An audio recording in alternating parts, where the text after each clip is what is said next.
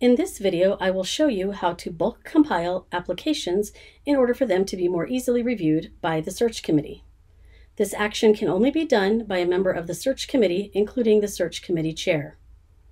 To start, I will show you how to do this from the recruiter or list style dashboard.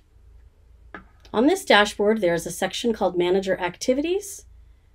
Simply click the link that says Jobs Requiring Panel Review, and that will take you to your list of jobs that you are a member of the search committee for or the chair for.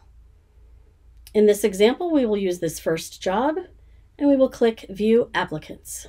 This will bring us to the list of the applicants who have applied for this position.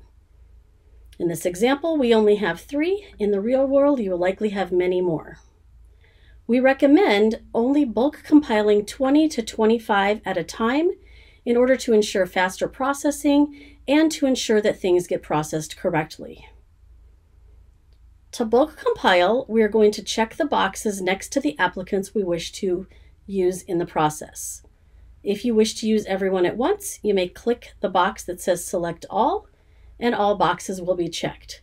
But again, if you have more than 20 or 25, please do those in groups and don't try to do them all at once or your process may fail. Once you have selected the boxes, simply click the box that says Bulk Compile and Send. This will open a new window, and it will let you know that you have selected 3 applicants to compile documents for, and then you need to tell the system which documents you wish to include. I have previously run this process, therefore boxes are already checked. However, the first time you run it, you will need to check the boxes. After that, it's simply a review to make sure you're still getting everything you wish to have. We recommend always checking these first 4 boxes. This will give you the applicant's personal information, their profile, which includes things like education and experience, the application form itself, which includes all of the questions they've answered, and any additional forms that may be included in the application. The rest of the information is not needed. When you scroll down to the Applicant Documents section, you want to include the cover letter. You always want to include other documents just to be safe, and you'll want to include the resume. Now, there may be other items that you wish to include. For example, you may wish to include a writing sample. On the faculty side, you will always want to include letter of recommendation. And as a note, on the faculty side, selecting CV does not get you their actual CV. You must check the box that says resume. Okay? And again, you may check anything else in this list. If it's something you've requested to be included as part of their application, you'll want to make sure you check it here. And that may change depending on the recruitment. The Recruiter Documents section should be left blank, and you will not print this, so you do not need to check this box. Once you've confirmed that all of your boxes are checked correctly, simply click Create PDF. During this processing time, the system is going out to gather the candidate's application, their resume or CV, their cover letter, and any of the other documents that you have selected. It will pull them all into one large PDF so that you don't have to individually open documents. We will take a pause and come back when this process is complete. When the process completes, and that could take several minutes depending on how many applications you are processing, you will be brought to a page that looks like this. It looks like it wants to send an email, but we will ask you to select No, as we do not want you to send an email from the system, including the applications. Instead, you will click this hyperlink that says Download Document.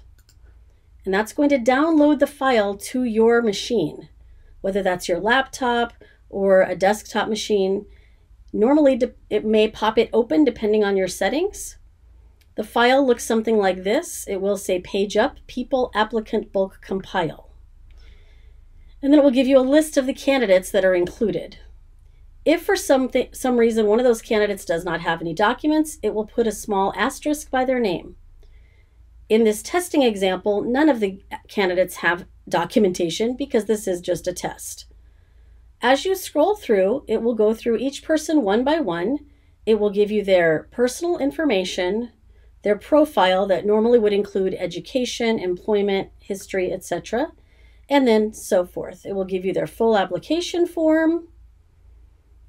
Will show that they've consented to give you this information, and then it will give you their cover letter, resume, CV, etc. Then it will move on to the next person. Okay. What we suggest doing with this file is saving it on a Google Share Drive or some other secured share drive that only the committee has access to. Only the committee should be looking at these applications, nobody else. Once you've downloaded your file and moved it, you can click OK or Close, and you will be brought back to the screening page.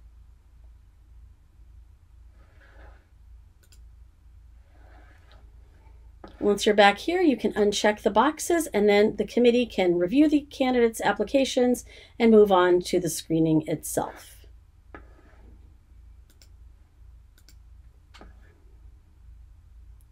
In order to get to these pages from the tiled dashboard, or what's known as the Hiring Manager dashboard, you will see a tile that says Search Committee Review anytime you are attached to a search committee.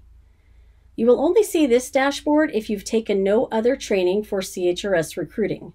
Once you've taken either the Initiate or Manage Recruitment courses, you will be given the other access to see the list style dashboard.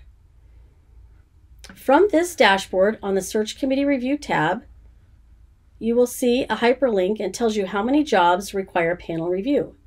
Simply click that link, and it will take you to the same page we saw previously when I was looking as myself. Now I'm looking as a search committee member, and they can also go to View Applicants and have the same access to bulk compile and send. Our recommendation is that only one person on the committee actually compile the applications. That way you don't have to spend time for everyone doing it. If one person compiles them, they can put them in that Google or other secured file share for the committee, and then everyone can access that file.